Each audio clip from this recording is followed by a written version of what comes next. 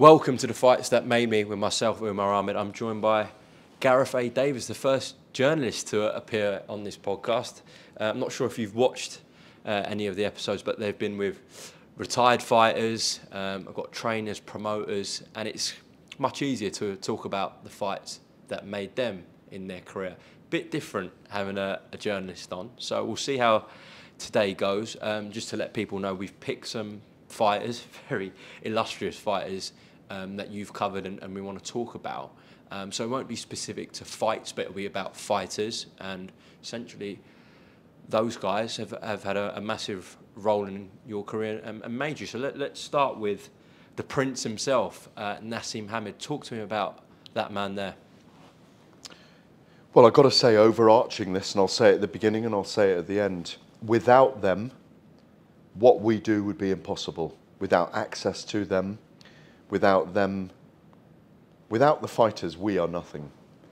You know, we are not the man in the arena. They are the men and the women in the arena. And it's an extraordinary privilege when you look back on it, because you've made me think today about, I mean, we're going back 25 years today, beginning with Naseem Hamed. And remarkably, when time passes, you appreciate, looking back, how great that era or that person or that artist in the ring was. And Naseem Hamed was an explosive artist.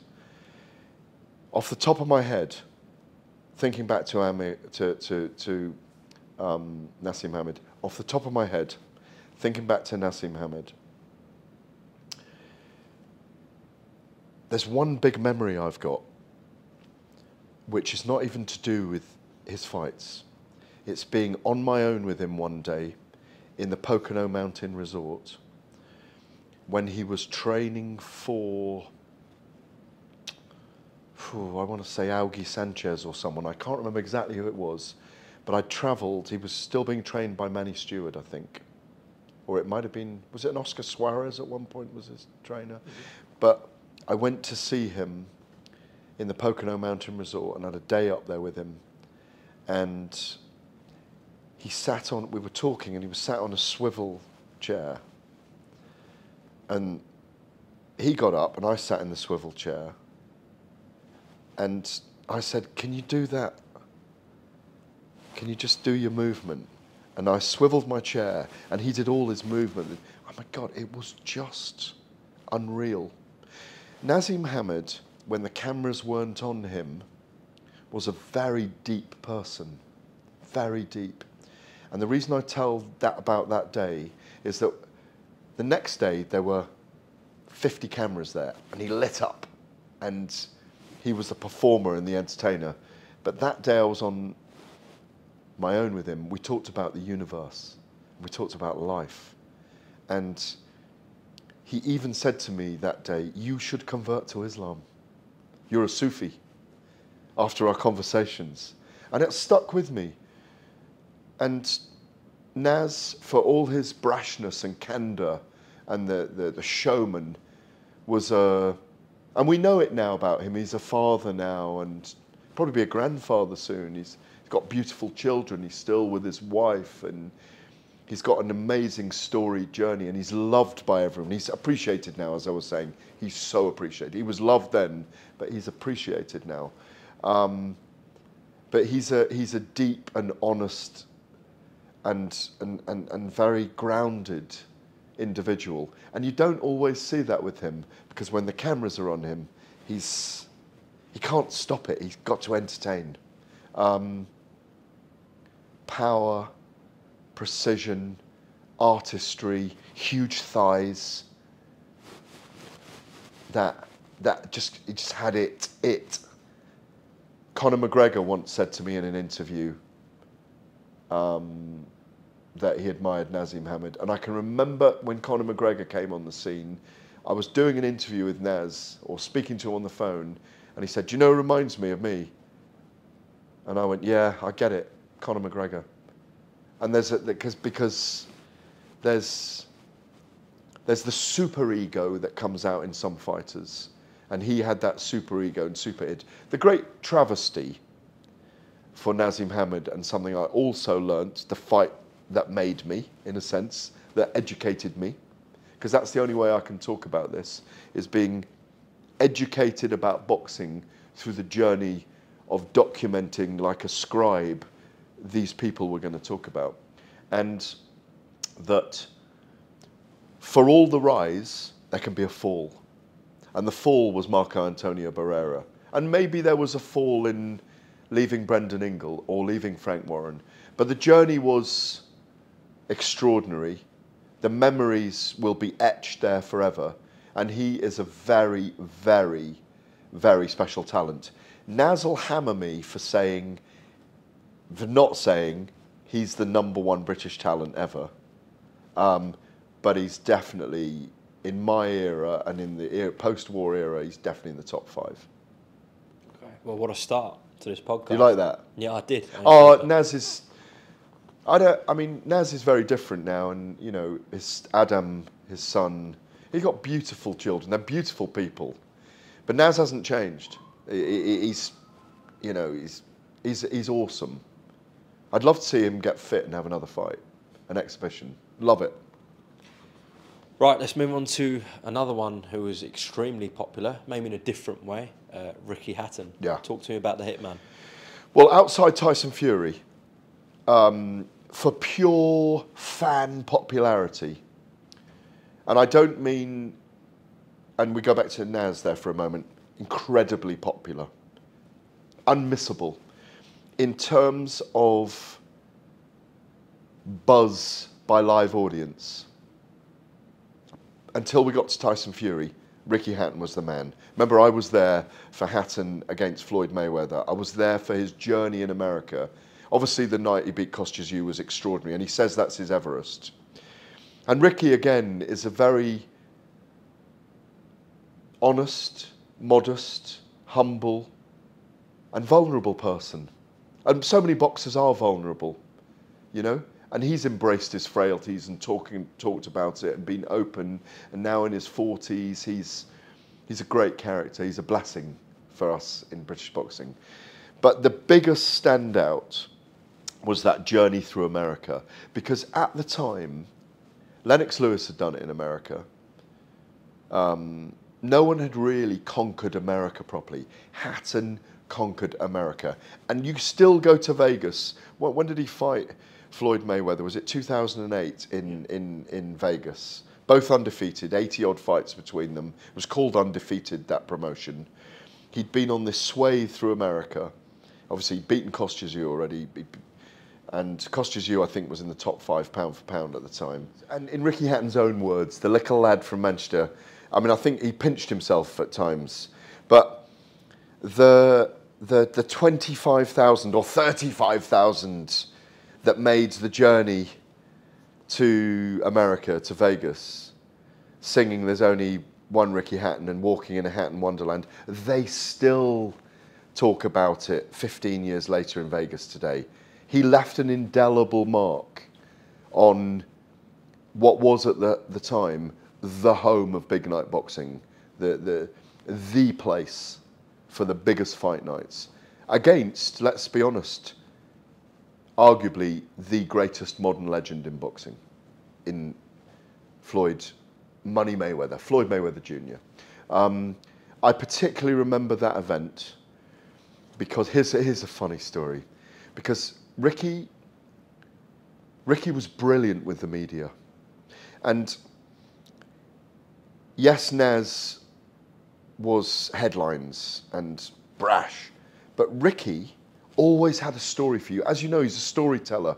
He can stand up on stage and, you know, he's a comedian and he can laugh at himself, and he always had a story. And we used to go and sit in the Hat Factory in Hyde, in Billy Graham's old gym, sitting in a room about this size, boiling hot, because Billy's pet lizard that was about this big lived in the room, yeah? And it would crawl past you on the sofa top. You have to do this. And Ricky's sitting there. We're all sweating, maybe 10 of us in the room for a media day. He'd done a workout. It was an old hat factory, as I say, in Hyde. And Ricky always had a story for you. He loved the media. He embraced the media. So very open and wasn't protective, or social media wasn't like it was today. So that journey to fight Mayweather, and he'd been on a run in America, and he'd built Vegas, and he'd fought Urango and Calazzo. No, what was it, Calazzo? Yeah, Calazzo. And he'd fought numerous guys. But that was so enormous. And in the build-up, I did a sponsored 4-page broadsheet supplement that was unheard of at the time on Hatton versus Mayweather. I went to Carol, his mother's carpet stall in Glossop Market, to do a recording for Woman's Hour with her on BBC Radio 4.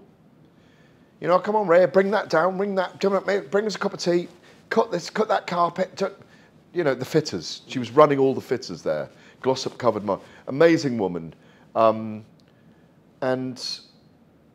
when we went over to Vegas, you could not move for British fans. It was front, back and centre. It was unbelievable. And here's a fight that made me, and this is why I've included what made me this. I so bought into the hype around Ricky. I even backed him to beat Mayweather.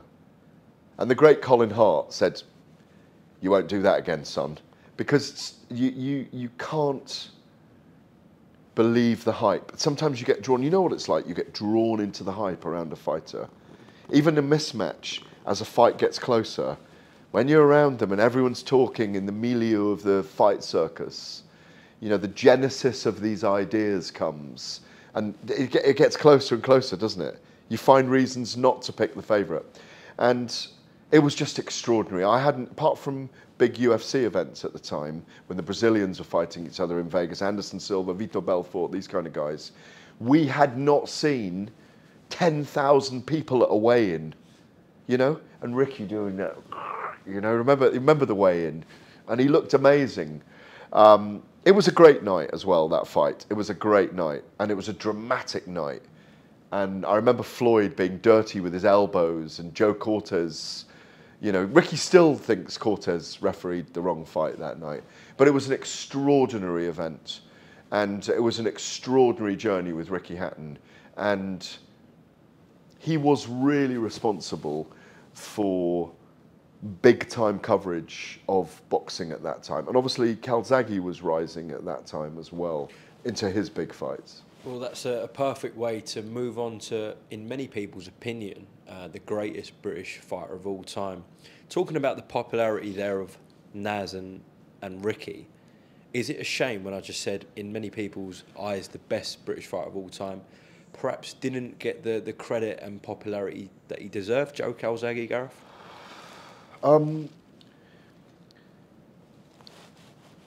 I think with Joe's a homeboy. Never really liked leaving Newbridge. I love Joe. We are really good friends today. You know, we're both Welsh Italians, you know.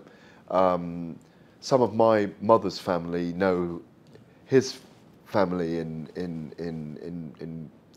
Newbridge, in the Black Forest. And Joe's extraordinary because it was so difficult to fathom with Joe. You know, we're talking about fights that made me, in that sense, trying to bring that back to that highway, if you like. And to talk about Joe, he was very reluctant to come and do media work through that whole run of, he was very modest, he was very shy, and not comfortable about opening up. He did at the end. We really got to enjoy the media in the end, because when you go on the road with a fighter, at the time, when you went on the road with a fighter, it's always the same actually.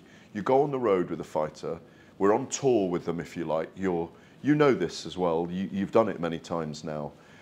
You develop a bond with fighters. It's not fanboy, as a lot of people kind of, you develop a working relationship with them. And they do have their favourites, people they're open up to, people they know, because they see your body of work over a period of time and how you outlay things that they're telling you. And the great thing about Joe was that he was a double act. It was him and his dad, Enzo. You know, you remember Enzo? Yeah, of course. Kind of talking a million to the dozen, Sicilian accent with a bit of Welsh, you know, and like an absolute firebrand, but a diamond. They used to train in this disused old rugby club gym. Like, honestly, like, there was water coming in through it. It was amazing. Like, they are the epitome. Joe Calzaghe was the epitome of a diamond in the rough. Polished, driven, persistently, indefatigably by his father Enzo. And without Enzo, Joe wouldn't have been Joe in the ring. You know? It was almost like Enzo would wind him up, and let him go. You know? The reluctant Joe. Yeah? Joe's journey was amazing through the UK. Joe, even though we'd had big stadium fights, you know, we'd had Frank Bruno in the past, we'd had Lennox. I can't remember if Naz ever fought in a stadium in the UK. I don't think he did. But Joe at the Millennium Stadium, Kessler, and Peter Manfredo, you know, Manfredo was probably 30,000 there. I think Frank Warren did the Kessler fight. He did, yeah. 50,000 there. I think we left at like, I remember walking back to my hotel with groups of huge Welsh blokes from Swansea and Cardiff, like 2 in the morning, going, oh, look at him, Ozzy Osbourne, yeah? You know, you're going, yeah, okay. And because, you know, they are big down there. I've never been down to that area. Calzaghe, in Wales, I think in Wales, Calzaghe was really celebrated. But I don't think until the very end of his career, and definitely after his career, was he truly celebrated. Because those last couple of fights, I mean, he had an extraordinary career. What was it? I can't even remember right now. 46-0 was it in the end? 46-0. 46-0. Extraordinary when you think about it. What became evident with Joe was it was all about the unbeaten record in the end, and it was so much psychological pressure on him. And the great thing about Joe was, you know, a handsome guy.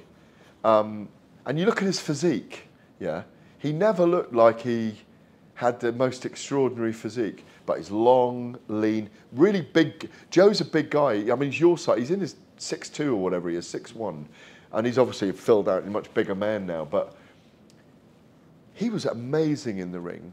And what we learned with Joe was his dad taught him, very unorthodoxly, because his dad was a musician. Well, the punch combinations of Joe Calzaghe were extraordinary because his father was musical, and they'd go da da da da da da da da da da da da da, and people didn't like it. They called him a slapper in the end, that he slapped. But in those combinations, he befuddled opponents, but he was fucking hard as nails, absolutely hard as nails. And when Joe was in trouble, he had something in him. This is why he's a modern great. He had something in him. When he was in trouble, he would always fight back. And he was so naturally clever at movement and obviously as a southpaw, creating the angles. Yeah, he was a great journey. And obviously at the end, he fought 2 American greats. Roy Jones Jr., well, first of all, Bernard Hopkins under Frank Warren, at Planet Hollywood. Al Pacino was there. There was a great, Stallone was there, because there was a whole kind of link up with Planet Hollywood with that. We were all staying at Planet Hollywood, and it was, I think the fight was at the Thomas and Mack, if I remember rightly, but it was an amazing event, really good build-up. Bernard Hopkins knew how to sell a fight. And Joe that night outfoxed the old fox in a brilliant fight. And again, I think about 7,000 travelled over for Joe. I want to say, was that 2008 as well? I think it was. That might have been before, actually, Ricky Hatton and Mayweather, because I think Joe had beaten Bernard Hopkins and then came out to the Hatton-Mayweather fight, and on the Sunday won BBC Sports Personality of the Year, and it was presented there. I think we were all there as media watching it being presented and beamed back live. So those two crossed over, but I think Joe's pure achievements mark him out. And then obviously the fight with Roy Jones Jr. in New York, I think that was a few months later. Obviously he wasn't promoted by Frank Warren at that point, and it was acrimonious, the split. Again, he really did finish off in an amazing way at light heavyweight against Roy Jones. He finished off those last two fights undefeated, beating two modern greats in America. Yes, Roy Jones Jr. was slightly past his best, but it was a very special journey. And Joe is one of those people that left on his own terms, undefeated, and that is so rare in boxing. Well, from one super middleweight great to another, let's talk about the Cobra. Yeah. Carl Froch, someone you were very close to, still are very close to, covered his whole career. Talk to me about Carl, Gareth. Got so much time for Carl, man's man, you know, and he's got better with age, Carl. He's really matured. He's a fantastic broadcaster today, very honest, knows how to play the game, and didn't get, obviously Froch and Calzaghe never met, even though Carl at that time was calling for that fight with Calzaghe. Calzaghe didn't need Froch at the time. And I think Froch's run, and people appreciate it more the longer time's gone on. Something like, I think it was, I'm not absolutely correct on this, I haven't got it in front of me, but it was something like 11 or 13 world title fights in a row. The one lost to Andre Ward, who I think left the sport as the pound-for-pound #1 anyway, undefeated himself. The Super 6 series, he was a part of that. The two fights with Kessler, brilliant. The emergence of Eddie Hearn with him, a very young Eddie Hearn. Got to mention as well, in Froch's early career, Mick Hennessy, who doesn't get enough praise in British boxing, instrumental, maybe not in making Carl, well, he helped to make Carl the star he is today, definitely, there's no question about it. But Mick is an absolute genius at matchmaking and building fighters, you know, absolute genius. And it's not celebrated enough in British boxing. He just knows so much. He is imbued with a sense of instinct in the sport. Carl's run, I met Carl, if I'm explaining how you get to understand how fighters grow and how they become successful. If I'm thinking about Carl in the realm of the narrow and deep version of this storyline, Fights That Made Me, what I learnt about with Carl was, when I knew him as an amateur light middleweight, he wasn't the most confident guy. He used to get really nervous, but I watched him grow, yeah? And I watched him grow into a guy who never believed he could be beaten. The late great Manny Stewart told me once, and I was in Klitschko's training camp, he said, "I love that guy Froch. He reminds me of Dennis Andrews, yeah? Who was a great, really tough British fighter." And he said, great chin, great power, never knows he's beaten. limited type of fighter, and I'm not saying this about Carl, but this was Manny Stewart saying this. Limited fighter, but so dangerous to fight. And that's what Carl was. He only got bested once. Not by many rounds. I think I had it 116-12 from memory for Andre Ward in Atlantic City. Carl wasn't at his best that night. I do believe him when he says he was a bit camp-worn. He'd already fought Glenn Coffey Johnson there as well on the boardwalk in Atlantic City. Got to meet Carl's mad brothers, or the mad brother, who's a great character, and the family, their brilliant mother on that trip. And really got to learn about Carl, that Carl is a very proud man who's made us special stuff. And Carl, if I talk about fights that made me, we have celebrated Carl Froch more after his career is over because of his understanding of the sport and his achievements, and because he's been there and done it and didn't get the credit he deserved at the time. And I think we've learned from that. And I think you look back at some of his fights, the fight with Jean Pascal in Nottingham in 2008. I think that was 2008 as well. Tyson Fury made his debut on that card as well that night. I remember meeting Peter and John Fury and the Egans who had trained him through the amateurs. Jermaine Taylor fight? The Jermaine Taylor fight. Well, the weird thing about the Jermaine Taylor, I watched it on some weird stream. I was covering the London Marathon the next day for the Telegraph, and I wasn't out at that fight. It was on some weird stream. Weirdly, he had this amazing fight with Jean Pascal that was live on ITV, 5 million viewers, and then they cut their boxing coverage. Extraordinary. Like, madness.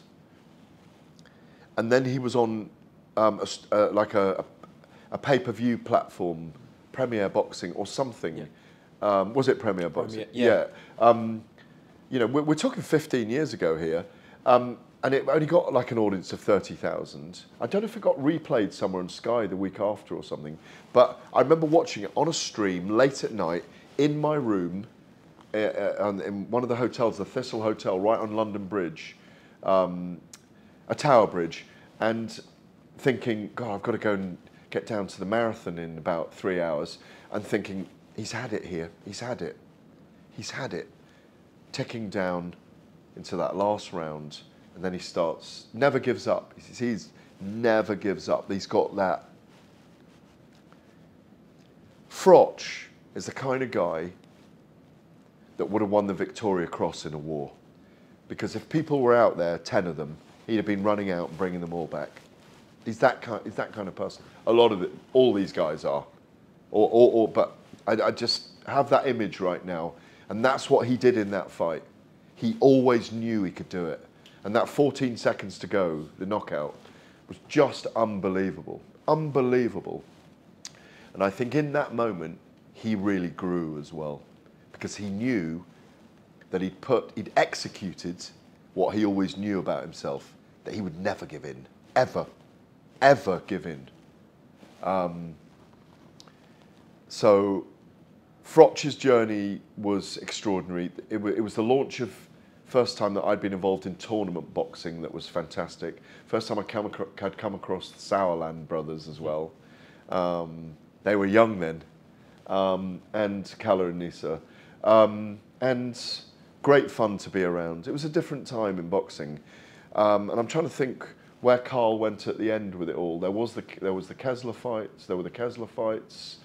I'm trying to think, the Boutte return. Oh. Yeah. Unbelievable. Smashed him to bits in his own words. Bits. And again, he jumped on the tailwind of, Eddie Hearn, and I think Hearn was on Sky then. That was on Sky Sports. So that elevated Carl into national stardom. Because I remember when he beat Jean Pascal on ITV, I remember Carl putting his arms in the air and going, "I'm now a superstar," and he was a superstar within our sport. But the fans decide when you become a superstar. And that little period for him, and since, Carl is a superstar in the sport. There's no question about it. And to this day, he is definitely in my 5 5 or 6 guys in my career who have just taught me so much about boxing. And again, like I say about all these guys, they are a blessing to us. We are, you know, without them, we wouldn't have this journey. But, you know, there are lessons to be learnt, and we give them things sometimes, and we have relationships. And, we, you know, what we do, which we don't talk about very often, is we do talk to fighters sometimes off air, and we talk about styles, and we suggest things. We talk about how their PR is and all of those kind of things. And we do, because we're human beings with them. And it's a working, as you know, it's a symbiotic working relationship. Carl, clever guy. And the other thing I loved about Carl was the fastidious notebooks. The fastidious notes. Yeah. He made the absolute most. Like Joe Calzaghe was reluctant, Carl Froch made the most of everything he had, and good luck to him. And he still does, I think, to this day. Gareth, talk to me about your memories and journey with Amir Khan. Obviously became a global star in the States. That's the journey I really want to sort of capture, any moments that you've got with him and his dad, Shah Khan. So yeah, talk to me about Amir. Yeah, but by the time I was covering Amir Khan, you know, I remember, I think I came across Amir when he was like 15 and a half, 16. And obviously he went to the Olympics when he was 17. He's fundamental because he reached out so that you were able to write stories about crossover. I mean, don't get me wrong, a lot of these guys I'm talking about, there was a crossover appeal. But with Amir, there was this journey, and Naz had begun it, for British Pakistani Muslims. Obviously, Naz is not a Pakistani, he's originally Yemeni. But Amir became a darling because of his achievements as a 17-year-old at the Olympics. And you mentioned Shah. Shah with his Union Jack waistcoat in Athens in 2004. And we hadn't had a British, Muslim, Pakistani, or Asian, if I use the word Asian, star in sport who had Bollywood looks, was a playboy, you know, was not a bad. Amir Khan has not got a bad bone in his body. I've known him a long time. He's made some mistakes. I've seen him grow from boy to man. And that's what I enjoyed so much from Amir. So many people we bump into in the industry now, so many people fans we enjoy at events. I think Amir's responsible for bringing, and I don't mean it exclusively in this lane, but I think he's really responsible for bringing that community in our country into boxing and feeling comfortable about being there. If you understand what I mean. And I don't mean it in a race way or a colour way or a creed way, but he opened the doors. Look at all the boxers we've got now. Look, on every card. There weren't in the past. On every card, in every city, in every gym, we have every colour and creed. And it's amazing. Amazing. And I think Amir opened my eyes to what can happen in a society when you've got an iconic hero. And again, in India, in Pakistan, in the Middle East, he's got a huge following, huge reach. His work, he's one of the first that I came across who understood what he could do with his global reach. Remember, Amir was the first of all of those guys really to be associated with a huge social media following, to break America because of that following as well, to be picked up by Richard Schaefer and Oscar De La Hoya. I think it was Richard Schaefer and Oscar De La Hoya, wasn't it, at the time? With Golden Boy. Yes, it was. Yeah, with Golden Boy, yeah. And then went on to work with every promoter there is. Yeah, every promoter. And never got his fight with Floyd Mayweather. It was that close, by the way. It was that close. But Amir had an amazing career, always vulnerable in his fights, always exciting. Attack was his defence. And it was an absolute pleasure to be around. You talk about hospitality. You would be invited to his apartment to do interviews with him. He always courted the media in an amazing way. Absolute superstar. Still is to this day. Again, I think his best moment was Devon Alexander. I was at that fight and he was extraordinary that night. I think it was that point after that where the Floyd-Mayweather fight was really close, wasn't it? Or not. Performance. Or not. Or maybe Mayweather looked at it and thought... I don't think we can say that about Mayweather. I mean, people say that. I don't think Mayweather feared anybody's skills in the ring, because he genuinely is the one guy whose skills truly paid his bills and still pay the bills for him. Because, you know, if I can just nip over to the other side of the ropes and talk about Mayweather, he's the best I've ever seen live in my time. Incredible. Incredible. And we forget how aggressive he was early in his career. Anyway, I'm digressing. But again, I covered Manny Pacquiao and Floyd Mayweather for 12 or 14 years. I'm just talking about British fighters here, by the way. I had a whole journey with Manny Pacquiao and Floyd Mayweather. 4 fights a year in America with those two. For, I want to say, nearly 10 years. So many of their fights. I remember in the end going to stay in the MGM Grand in Las Vegas. And do you remember when Floyd's face or body was on 27 floors on the outside of it? It was his casino. It was his. You know, Amir obviously bridged that period through a time when, you know, Pacquiao, and obviously he was on the Axis working with Freddie Roach in the wildcard gym and sparring a lot with Manny Pacquiao, and they're both under Freddie Roach at the same time. So it was that journey as well, that Axis. I mean, I really miss those days of going to Los Angeles and being around for a week. First time I ever met Kugan Cassius, by the way. I've told this story before. You know this story, don't you? Mm-hmm. He was Ricky Hatton's bodyguard when he was fighting Floyd Mayweather, fighting Manny Pacquiao, rather. Yeah. But Amir Khan has continued to be his aid work, his social responsibility, bridging his life between Dubai,